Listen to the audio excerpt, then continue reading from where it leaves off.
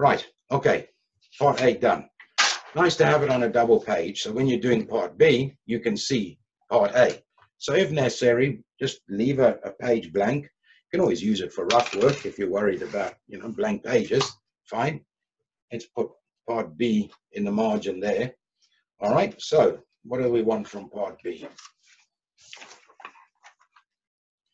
Weight of cargo to load in each hold. Fine, okay, well, that's number 1 and number 5. Well, we got an initial condition and a final. Now, right, let me just take it off that camera for a second and we'll look face to face. Trim. Pretty much 3 simple sections, okay? Section 1 is initial condition. And the objective of stage 1 is to get your initial displacement and your initial LCG. And we need that to start section 2, which is the LCG table. And the 3 columns are displacement, LCG, which gives us our longitudinal moments. And the first line of that table is your initial condition. Initial displacement, initial LCG. Well, we've got our initial displacement in part A. We don't have our initial LCG, so we're going to have to get that. So that's waypoint number 1, get initial LCG. You pretty much know how to do it. We'll do it in a minute anyway. At the bottom of that, after your initial condition, you load, you discharge, you shift cargo, and that's weight. And we know we're loading 870 tons, but we're splitting it, some into number 1, some into number 5. So we can just call, it doesn't matter which way around, let's just say X represents how much we put into number 1. That means how much goes into number 5. Well, it must be 870 minus X, whatever's left. Fine, because we're not going to use Y. Otherwise, you're going to have to do simultaneous linear equations, which is fine if you love it, you want to do it, and you've answered all the other questions and you've still got an hour to go and you're bored. Fine, go ahead and do it. I'm not going to do it. I'm too old for that. Not that old, but old enough. So I just want to use X, not X and Y. So therefore, X represents how much to load in number 1 hatch. X 870 minus X is how much to load in number 5. And that will give us our final condition. Well, we know the final displacement, 18,085. And because we're even keel, we know LCB equals LCG. So we can obtain that final LCG from the hydrostatics, which means quickly we can get the start and the end, and then we just solve for the middle. All right, so in this case, we've been given the beginning of the question, we've been given the end, step 3, and we're going to get the final answer in step 2. Fine, but it's just using what you already know. Okay, so as I said, in order to go and get that X, I need to populate the initial and final conditions. So I need to first get our initial LCG, and for that we use a trim formula. So all right, let's get back to the worksheet. Overhead camera, click and go, job done, you've got it. Okay, all right, let's move on with that. Okay, so formula. This one you should be very familiar with. Difference LCG. Let's get neat about it, why not? Over MCTC. Right, that's our trimming lever. I like to isolate that LCG at the end, so I keep that together. But to do all of this, we're going to need some numbers. Numbers on hydrostatics. To get into the hydrostatics, I need true mean draft. There's my true mean draft. Right, can you see both pages? Absolutely. So at TMD 8.194, what do I need? Well, I got the displacement. Done.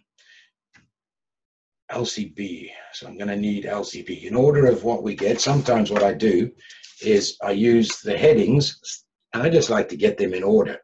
So first thing I'm going to need is MCTC, but I'm in dock water. So I need to remind myself, get fresh water.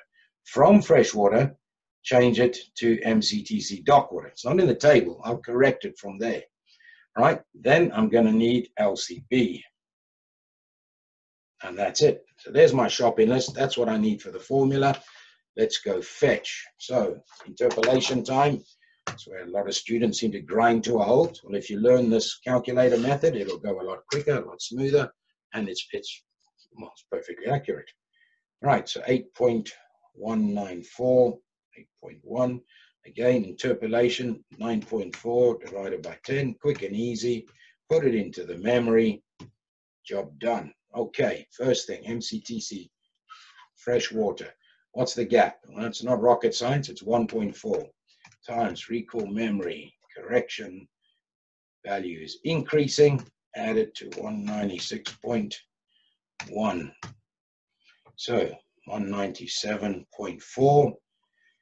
While it's on screen, I multiplied by my dock water density to get me my MCTC dock water. Fine, done.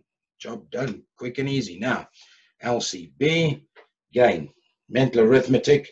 The gap between there is 0.05, times that by my interpolation factor, which is stored in the memory.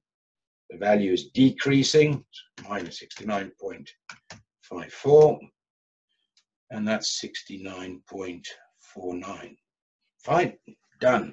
Right, let's swap that formula around. So the trimming lever, LCB difference LCG, is equal to trim times MCTC divided by, I get lazy, displacement values. Right, initial trim. Now, we do have to turn this into centimeters, well, because MCTC. So our trim is 0.76, and now that is 76.0 centimeters times MCTC dock water. Don't pick up the wrong value by mistake after being so careful to get it in the first place.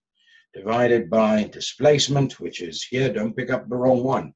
So 17215. That is my trimming lever. Let's find out what we get.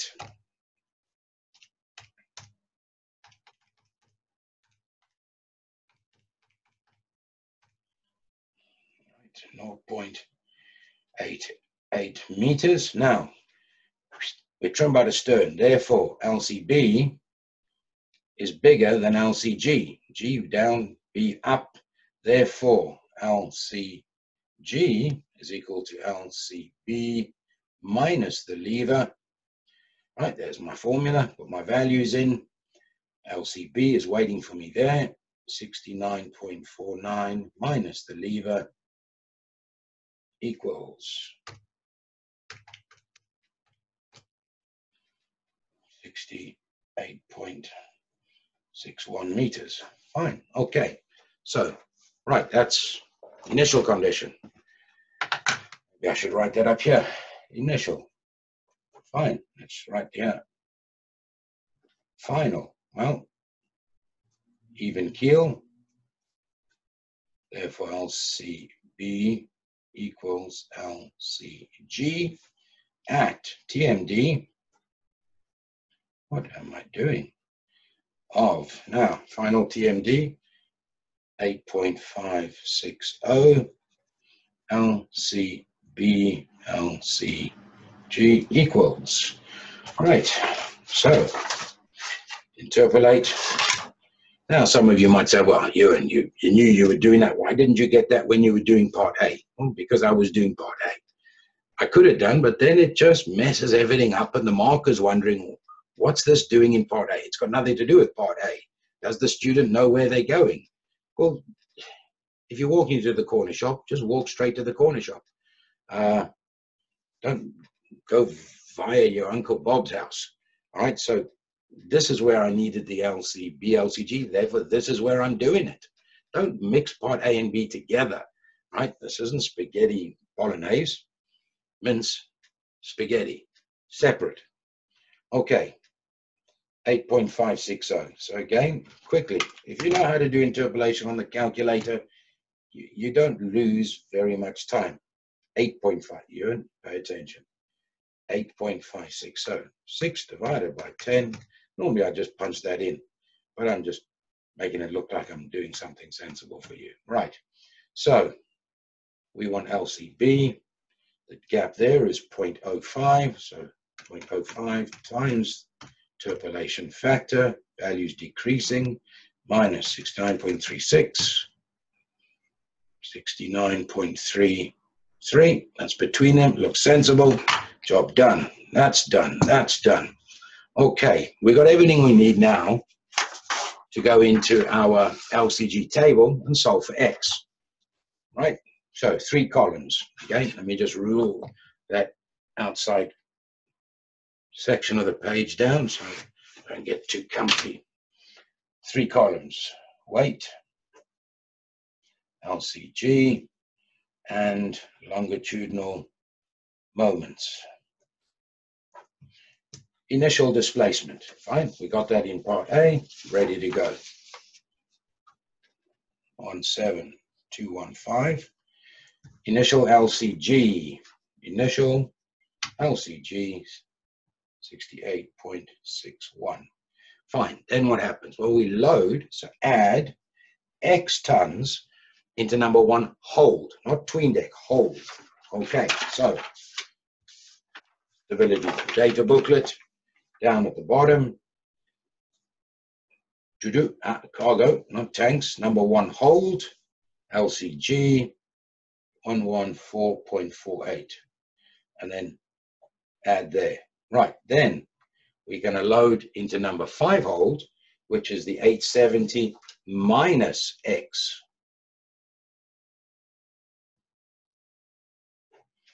LCG at number 5. Right.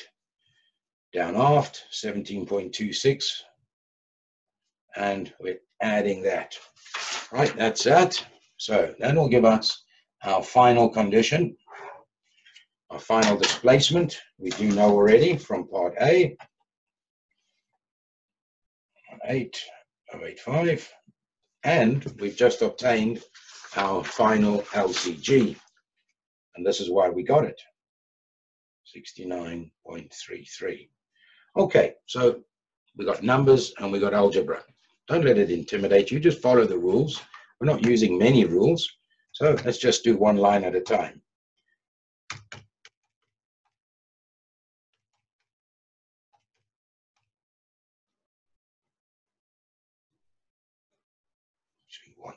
Please, no decimal places. Look at the size of that number. Do you really think 0.1, 0.2, 0.5 makes any difference? No, it doesn't. So just give yourself the day off. Right, what's X times that? Well, it must be that X.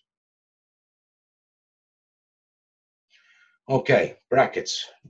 You must multiply everything inside the bracket by what's outside. So 17.26, we must multiply the 870 and we must multiply the X.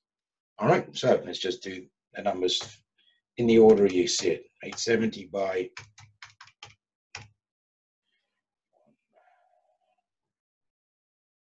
that's a number, and then we're minusing 17.26x. Well, now you're saying, well, hang on, Ewan, why are you putting decimal places in that column? You just told us not to. When there's algebra, you do, because clearly that's a small number. It's going to make a difference. So algebra, fine. Decimals in there. Okay, right. Got one more gap left. That times that equals that.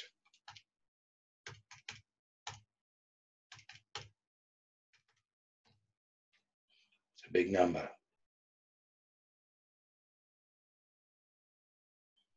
Again, not interested in the decimals. Oh, well, we're almost done. Okay, how long have we been running for now? 55 minutes for a 30-mark question. I think I've been talking too much. Okay, right. Well, what we're after is that section there.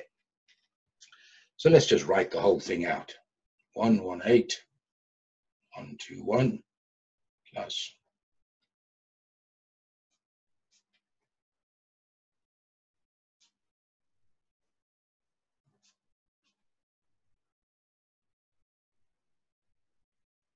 okay.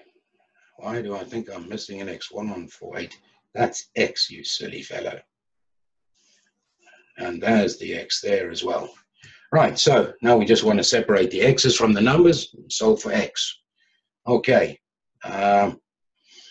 Keep the X's on the left, so you don't have to. You can do it whichever way you prefer.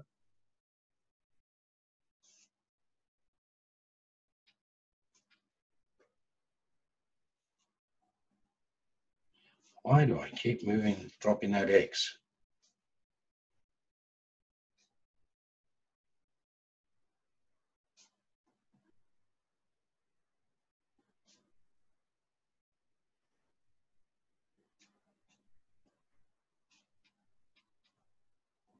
Right, back on the magic box.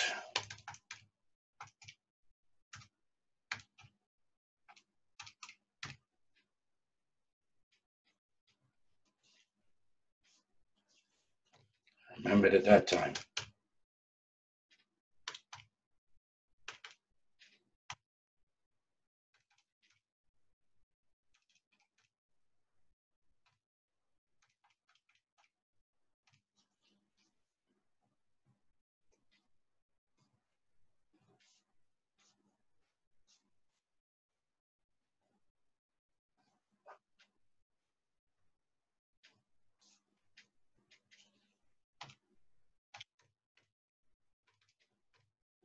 So 593 tons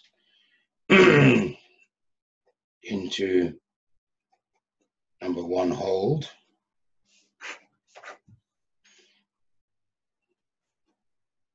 Number 5 hold is the 870 minus 593 equals 277.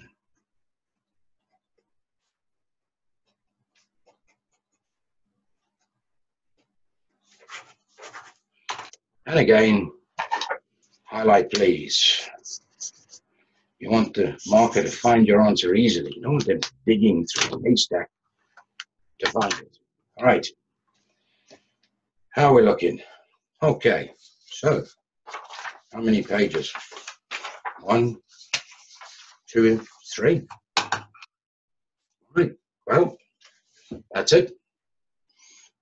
If you have any other suggestions, other papers, other questions, fine. You can either book a tutorial with me.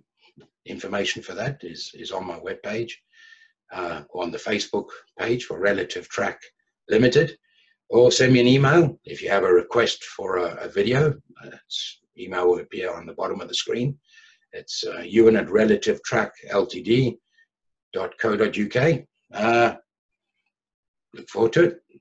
I'll see you again on the next one. Bye now.